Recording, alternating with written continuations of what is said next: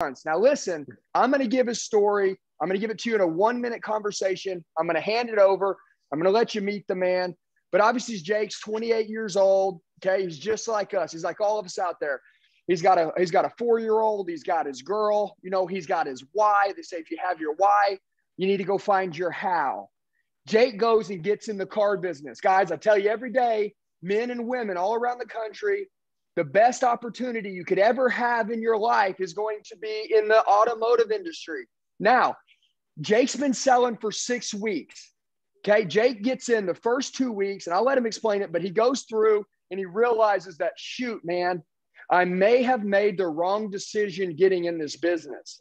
Literally for 2 weeks runs around, doesn't make any money. And then he says, wait a minute. He decides to start training, gets on the program, dials in, literally makes 20 grand his first month on the training. Guys, how does that happen? Well, number one, it happened 2 ways. One, Jake wanted to win, and he wasn't scared to raise his hand and jump and dive into the training and elevate his game. Now, I'm going to hand it over to him. Obviously, Jake, I'm glad you're here. Share your story with us. I feel like it's very motivating to me, because I say this all the time. Time and experience doesn't equal the top salesman in the store or the most money made. We're proving it all the time that veterans are coming down off their mountain saying, hey, I've been doing it 15 years. They come back to me and they say, Andy, all right, recreate me. Let's go. And we're doing it with them. But I got guys that are starting, that are brand new in the business, that literally have never sold anything in their life. They've never sold a car. And they're saying, Andy, your training program, you say it's proven, you say that it can create these massive results, but like, will it work for me? You know what I'm saying? Mm-hmm. So I'm going to hand it over to you. Walk us through it. Number one, we're glad you're here. Just share your story with us, man. You're amazing. Cool. Yeah. So I started in, and I was very, very quickly, you realize that being on point is not everything, right? What did you do? What did you do before you sold cars, real quick?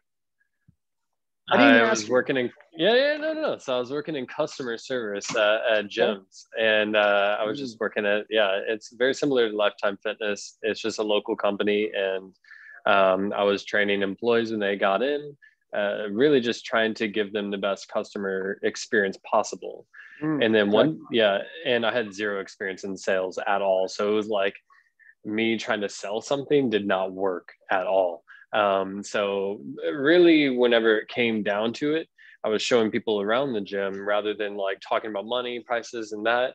I would just really just get to know them, build the rapport and build the relationship, because whether or not I would see them once a week, once a month, or never again, if it was just the initial them coming into the gym and that was where they were going to start their next journey or chapter.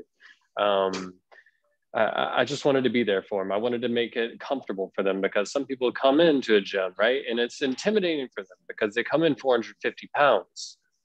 And that even them being there was like a leap of faith. And that's the next step. So I wanted them to be comfortable and to just show them around and be like, hey, this is what we got. Make them feel welcomed. Yeah, absolutely. Absolutely. And I tried to be as welcoming as I could and be a friend there for them every time they stepped a foot in to check in at the counter. But really, at one time, my managers came in, my current manager, he came in and he was like, you're pretty positive. Come, we need more people like you. Just come work for us. I was like, all right, cool. I'm down. I kind of built a relationship over the next couple of weeks, months. And then I made the move. But yeah, car sales. So you went to sell cars because the guy that was a manager worked at the gym or worked out there. Yeah, exactly. Yeah. Okay, so he recruited you out. You got in the car business. Now talk to me. Tell me what happened. Cool. Yeah. So about 2 weeks into it, day one, you started. Like, how did the first 2 weeks go in a 1-minute conversation? How'd that go? So it was pretty good. I mean, it was fine. I liked building the relationships with people, but it was awkward again selling cars. So just again, I'd be more quiet than anything. But once I got opened up, I got confident. I really just kind of focused on what needed to be done. Really just kind of internalized myself, looked into it, and really focused on building the rapport and just helping somebody, because I know if we relate to people, then they're more inclined to buy. They're more inclined to people buy from people that remind them of their friends. The time.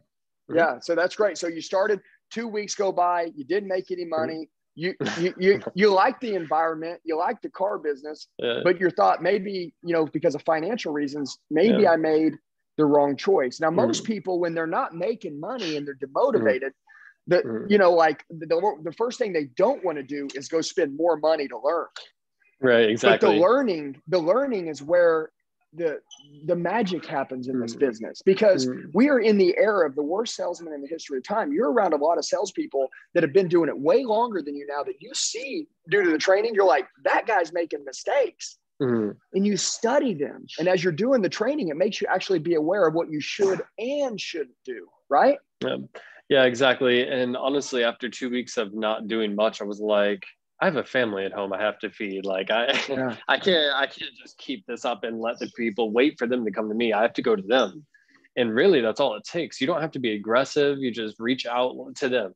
You just be a friend and you just reach out to them. And, hey, I'm here for you. Like I'm here for you. That really is what it is. And it's worked flawlessly. I mean, it's a lot easier and a lot less stressful whenever you just go to them and reach out to them. But how much did you train a day? Oh, and by the way, let's get into two things. Number one, how much did you train a day, roughly? If somebody was watching, they would say, how much do I need to train a day? Did you train a half an hour a day, an hour a day? How much did you train a day? No, I still do. I did, and I still train about 6 to 8 hours a day. If I'm awake, then I'm always trying to grow, learn. I've always been more inclined to learn and grow because I can't sleep at night knowing that I could have done better. So everybody listen, what he just said is, he said, I train 6 to 8 hours a day. That's going to confuse a lot of people. Okay. Well, listen, I just had an interview with a guy named Tim Denton. You might've saw it. The interview I did with the guy that just made over 400 grand last year. And anyways, Tim Denton lost everything he had. And what he does is, see these little pods. Okay. He takes and he puts them in, and while he's working through the day, if he doesn't have a customer while he's working, doing whatever, he's listening to training in between. And what it's doing is that it's feeding his mind and literally reprogramming him. Like it's reprogramming him to be a sales warrior. And guess what? The guy busted 400 grand last year. A guy who was dead broken on nothing. And Tim Denton's going to see this. And when you said you train 6 to 8 hours a day, there's a lot of people right now that are like, dude, 6 to 8 hours. I don't have 6 to 8 hours. Yeah, you don't have 6 to 8 hours not to give. How much did you make your first month training? 20K. 20K. Now let me ask you, is that the most money you've ever made in your life? Yeah. 100%. Okay. Not even close. Okay. Dude, how does it feel knowing that you're in an industry that will pay you more money than you ever imagined? And that manager that told you you could make it, guess what? You took it among yourself to go do the training. He didn't tell you to do it. Am I right? Yeah. So he just opened the door for me and said, hey, like, I think you'd be a good fit. And then I quickly realized that I was in complete control of my own success. Like you truly do. And I had my earphone in, whether it's listening to you or mentors, or even like a music for a couple of minutes just to reground myself, or using the role play app. Yeah. Keeping you fired up. Yes. Dude, I always say this. Yeah, no, you can have tons of teachers in life. Guys, dude, I listen to David Goggins a lot through the day. And David Goggins is purely mindset. It's a part of my training ritual that allows me to have mindset. Here's what's crazy. Also, I listen to a lot of the times to myself. Dude, this is crazy.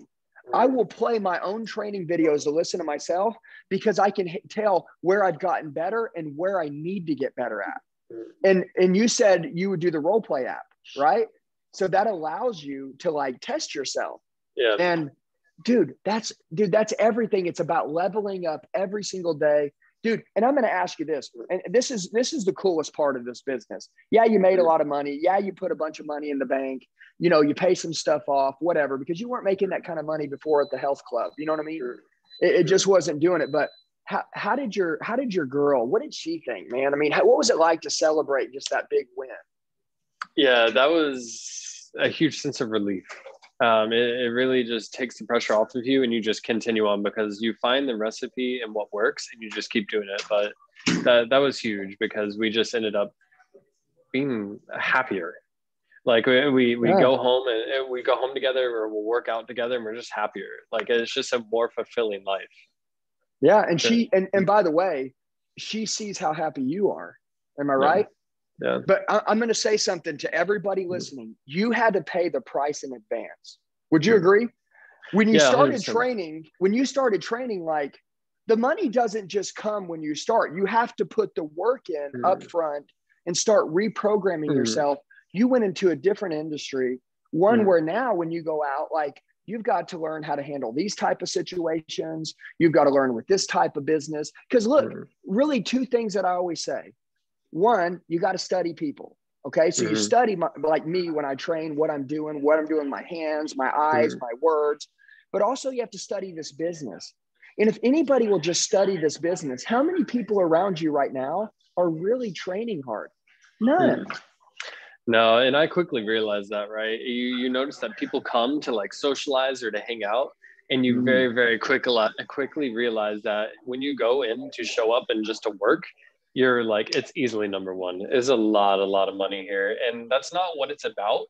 I genuinely just realized that I believe, whether I'm right or not, but I believe my greatest is the greatest.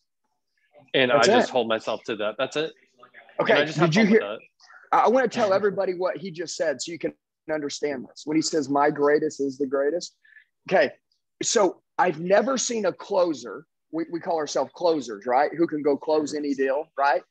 I've never seen a closer who didn't believe he was the best closer, right? Yeah. I don't care what level of closer you're on.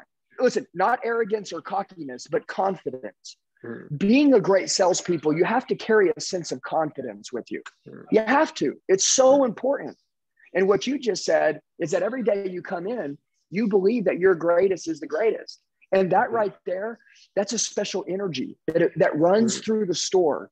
And honestly, it steals a lot of other people's energy because they don't feel that way. And that gives you more energy. Am I right?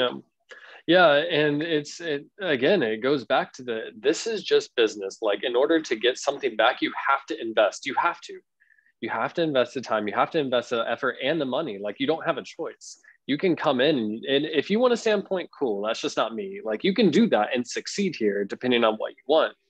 But that's not my definition. There's a better way. Yeah, there's a better way.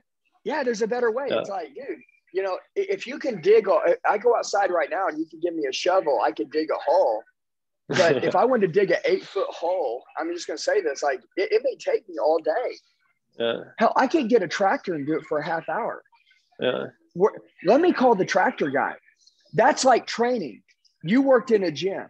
If a person comes in and they want great results, will they get better, faster, more results with the trainer who will push them to go harder, encourage them while they're going, and tell them the mistakes that most people make that they don't have to make, and keep them on track, or going in on their own and just spending an hour a day inside of the facility of the gym, not getting any results, and then wondering why the gym isn't for them. They didn't have the trainer. The training is what changes everything in every industry. Everybody watches this NBA, football, any sports out there, tennis, soccer, anything. They watch the game and they're like, oh, that's my boy. He's so good.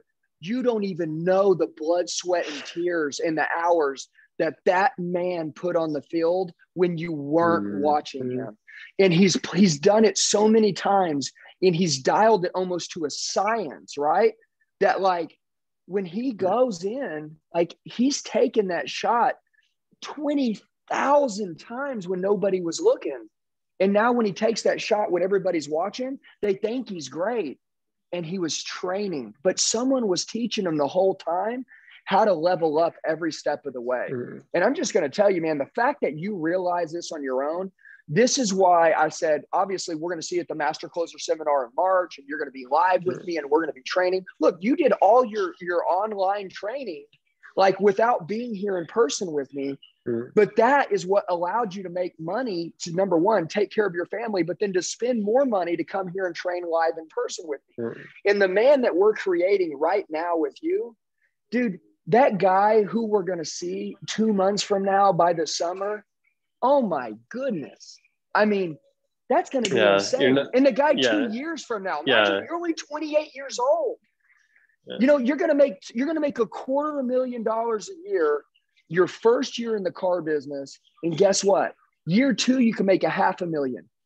The biggest secret is, number one, if you guys didn't catch this, he said, I trained hard and I still continue to train, which means you go to sleep on a win, you'll wake up with a loss. We can never be a one-timer. You've got guys around your dealership right now, they're dying for you to stop doing what you're doing. They don't know how you did it. They think it was luck, and they're calling it luck. They're saying, he got lucky. He got lucky. Luck had nothing to do with it. They're doing anything they can do to not own what they're getting, which is they're not training. They're not getting better. Therefore, it's getting the same result, which is the same results that you got the first 2 weeks, which is running around, not knowing how to close this deal, how to get more customers. And just the fact that we've been training for a little bit, you said something that was very powerful. You said, if you want to stand on the lot all day, every day and wait for the next step, that's fine. In all of our training programs, we talk about 2021 is about speed. You know, 2022, really from this point forward for the rest of our life, the internet age is about speed. And so you don't have to stand outside on the lot to create revenue. Now, do you want to take as many lot ups as you can? Sure. As many phone ups as you can? Sure. But there's better ways, right? No way. No. I mean, the fresh ups are pretty exhausting, honestly. Well, there's better ways. Yeah, there's better ways. Yeah. Some of them, I do love helping them. I do love people coming up to me and asking for help. But there are definitely ones that it's like, there is nothing better than helping like my family or friends. Because I know their story very, very well, and I'm very emotionally attached to it. But yeah, absolutely, I agree. And hey, one of the things that's really cool, I want everybody to pay attention to this with him. There's a difference between caring and truly caring. Okay, this guy gives a shit. Okay, and that's awesome, dude. I just want to tell you, number one, I wanted to have this quick little interview, obviously, so everybody could realize that if they're out there right now, Jake, if they're out there and they're saying, man, you know, like, why am I not having this kind of success? Like I would, dude, Jake, if I could just hit a 20 grand month, I would do the same thing you did. Jake didn't get the 20 grand month until he dove in on training, went all in, paid the price in advance, and then got the reward. Look, Jake understood this. Jake promised his girl that he was going to take care of her. He promised her that he was going to provide for her financially, right? And he's the man. He's the man. And you weren't going to go home and tell her you made a mistake, because a lot of people would go home and say, I don't know if this is going to work. Jake never said that. Jake isn't a guy who retreats. He isn't a guy who surrenders. He's a warrior and a fighter. And guess what happens? He's just proved it.